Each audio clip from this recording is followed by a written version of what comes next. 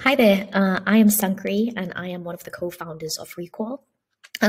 Recall was really built as a way that you can build your own personal encyclopedia.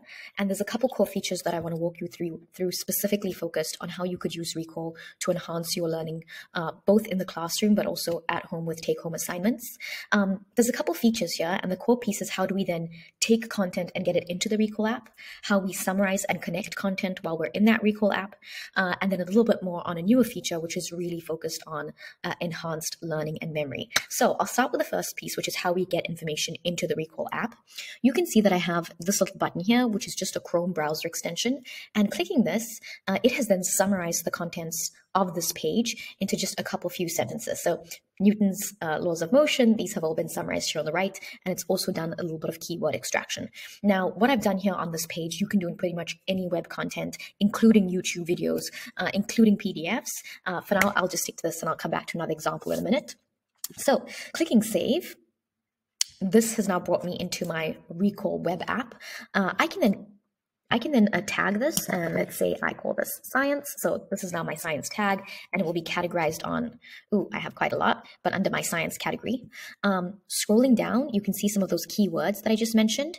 Over here, I'm clicking on Isaac Newton, which was a keyword that was extracted, and I can click expand, which will then bring more content in about Isaac Newton that it's found on, in this case, Wikipedia, to further enhance this.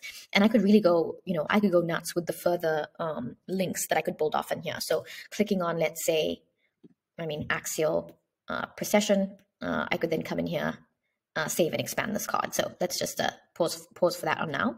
A couple other cool features. So if I click on this little hat, you can see at the bottom here, show this card again, and it's got 3 options. And this is really based on spaced repetition.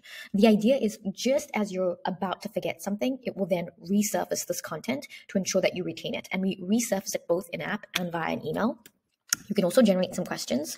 I will do the less accurate and fast version for this demo, but this uses AI to then take this context and then actually generate questions to test your knowledge, which is a really great way to ensure that you are actually understanding some of the content that you are consuming. Cool. So, let me see if I can get this right. So according to Newton's first law of motion, an object will stay at rest. An object at rest will stay at rest unless acted upon by an external force, I believe. I won't go through all the questions now, just for the sake of time and not to embarrass myself. But yes, you could then test yourself on a couple questions. You can also generate more questions or create your own. And this is really honed in on enhancing learning. Coming back to this, as I mentioned, you can use this for several other sources, not just a blog like I've used now. I've used this on Khan Academy, which is just a learning course. And let me show you a new example where I've got a little YouTube video here, which is also related a little bit to Isaac Newton, where this is this is an advert. So let's skip the ad. And you can see that this is now a 20-minute video that really covers a bit of information about pi. And there it is already summarized. It gets a little bit more key mentions. I save it, similar story right back into my Recall with further sort of connections here. And here you can see the number 1 because I am already connected to Isaac Newton on my previous card, and it mentions those 2 links card.